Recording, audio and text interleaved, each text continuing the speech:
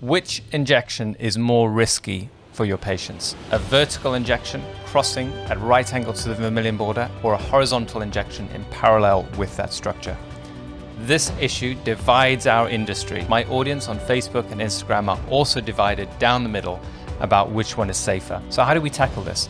I see this divided into two factors and really one governing principle. Factor one is what is the likely anatomy of the labial artery in the average patient? And factor two is what is the precise nature of the injections we are comparing? We need to be very precise with this. The core principle here is that the riskiest injection is likely to be the one where the injecting needle is likely to deposit the most amount of product nearest the likely position of the artery. But I'm not really talking about where it could be.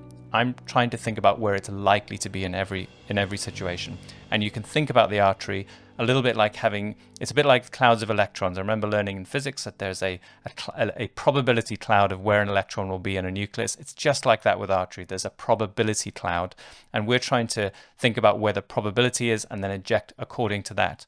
So where is the likely position of the superior labial artery? Now, the artery usually runs above or within the vermilion border. The papers that I've reviewed have described it routinely in the vermilion border or slightly above. It's usually also beneath orbicularis oris, sometimes within orbicularis oris, and occasionally on top of orbicularis oris. In fact, the ratios are about 60% of the time beneath orbicularis oris, about 35% within orbicularis oris, and 5% above. And that could actually even be in the same patient because it probably wiggles around a little bit. And of course, there are anomalous versions of this artery. In fact, when I was discussing this with Julie Horn recently, she's kindly shared an amazing video of an artery pulsating near the wet-dry border. Now, I've looked into this, and actually this is a known anomaly. Back in the 70s, people had discovered this, and it's called a caliber persistent artery. But it is an anomaly. The normal position of the artery, I don't believe, is at the wet-dry border, but it can be. And this is what we all face as each time we inject. There are variations, but we're once again talking about the average position of the artery. So look now at this cross-section of a lip. This is the most important bit of anatomy that you will see. This is a histological specimen cut directly long ways across the lip, and you can see where the artery tends to lie. We have the muscle that runs down the middle of the lip. Anterior to that, a little bit of hypodermic fat and then the dermis. And on the other side, you have underneath the muscle is where the artery usually is. As we've said, it's not always at that exact point, but it's usually just inferior to orbicularis oris. Now, if you picture where your injection is, it's on that anterior surface in most cases. Whether you're horizontal or vertical, it should be on the anterior aspect of the lip. So now we need to think about the technique that we're comparing. Now, once again, remember, I'm comparing like for like in as many different ways as I can keep things consistent. Both entry points are on the same. That's in the pink part of the lip. This is very important because I think there's a technique which is sometimes thrown into the mix which confuses the horizontal versus vertical. So I'm picturing entering on the pink side of the lip in both instances at exactly the same point, because if you change the entry point, everything changes.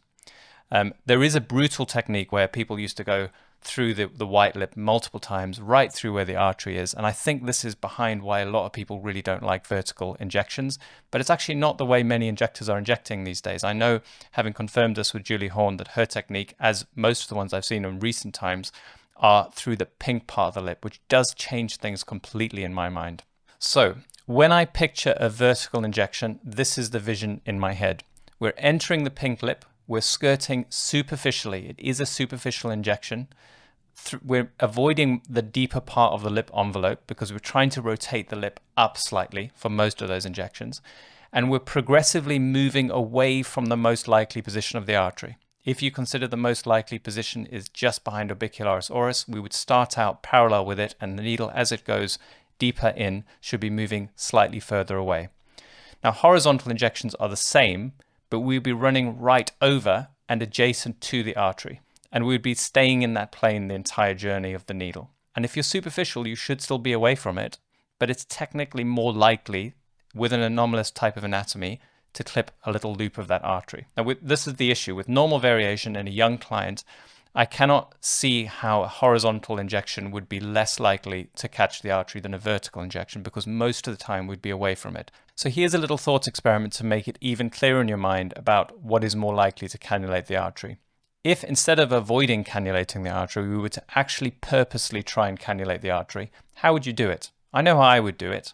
I would enter parallel with the artery, because we know the artery runs from lateral to medial. It's coming off the facial artery across the top of the lip. That's the angle my needle would enter. And then I would also be deep underneath orbicularis oris. And I would poke around parallel to the artery until I got a flashback. And I think you'd eventually get it if you did it that way. I don't think it would make any sense to enter vertically, because that would decrease the chance that you're going to get the needle into the actual lumen. And this is certainly how I understand it at the moment. There would still be a chance that you could do it, but it doesn't make sense to me that it would be higher than being parallel with it.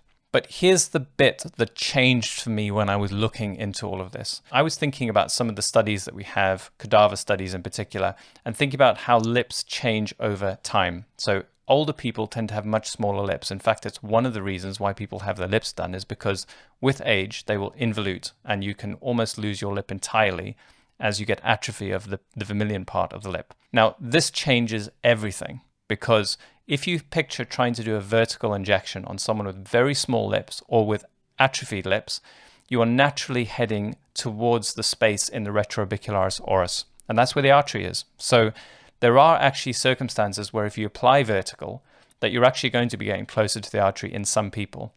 Now, I don't think it's the obvious injection to do in those cases. For me, that's not how I would inject that type of lip. But remember, this isn't about how I inject, it's about understanding the anatomy in different circumstances. So my mental lump model has been improved by thinking about this, because I've realized that if you treat someone with very small lips, you are necessarily forced to aim closer to the space where the artery is. And the smaller and the more involuted, the more risky that would be. So this means there are certain circumstances where the claim that the vertical injection is more risky might actually be true. Now, it's not actually a time when I think you will actually intuitively use that style of injection. I'm sure there are some people out there who would, but mostly when you see these vertical injections, they are actually on already slightly fuller lips, trying to get a little bit of elevation. Not so much for restoration. Now, I'm sure some people do, but that's not when I would use it. But I do believe that's a circumstance where a vertical injection might be riskier. That's very useful, because now I have an additional level of nuance and understanding to my anatomy, because the anatomy changes and the risk profile of different injections might change as volume is lost. I actually think this is true all over the face, because if you think about it, arteries will take up a relatively bigger percentage of the space in the face as volume decreases, because I don't think your artery shrinks as much as your fat pads. So it's an interesting way of thinking about risk. That's the thing I've got most out of this exercise, is realizing that in certain circumstances, the risk profile might be different for the same injection. So what do you think? Has that improved your mental model at all? Have I got it in a way that contradicts your mental model? I'd love to hear in the comments down below. But most of all, I'd love to hear, are you a horizontal injector or a vertical injector? Let us know in the comments down below.